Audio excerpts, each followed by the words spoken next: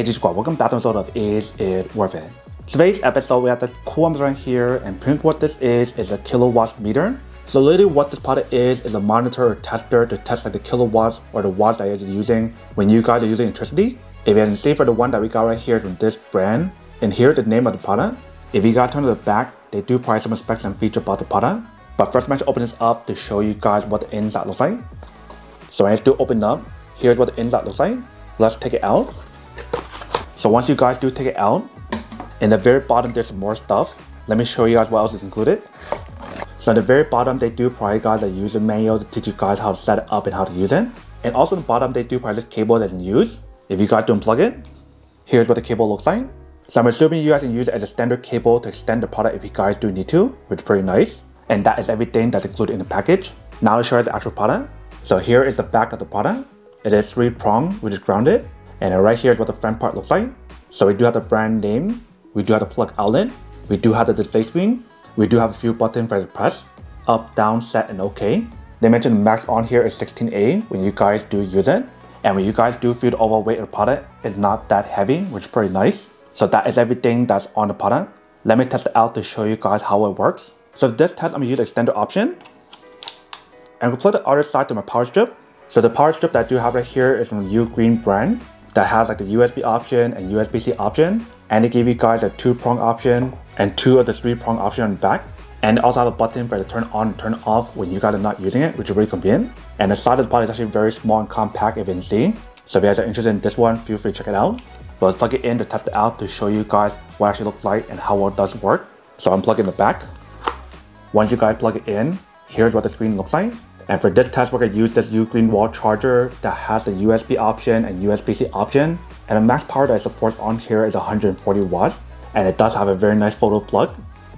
That's actually very compact and very space saving if you can see. So that way when you guys are not using it, you guys can push back up, just like that. And when you guys do purchase this, it does give you guys a cable for you to use that's supposed to support up to 240 watts when you guys do use it, which is really nice. And the material that's on this cable is very high quality. It is nylon braided. And then here's what the cable looks like on this side. So it is USB-C to USB-C. So now let's plug everything in to test it out to show you guys how well it does work and how much power is being charged from a MacBook Pro, which is right here.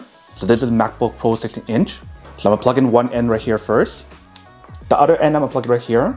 So I do want to plug in the bottom one right here because it does support 140 watts, whereas the other one only supports 100 watts. So I do plug it in, and I want to open it up. And what I want to do is plug it in right here.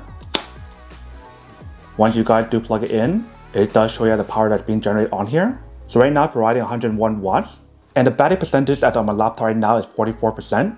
So it does charge pretty fast, but it's not as fast as what it does mention for 140 watts. But you can see when we do use the product, it definitely does work. And it does show you guys how much power that's being generated on here. If you guys press on this button right here,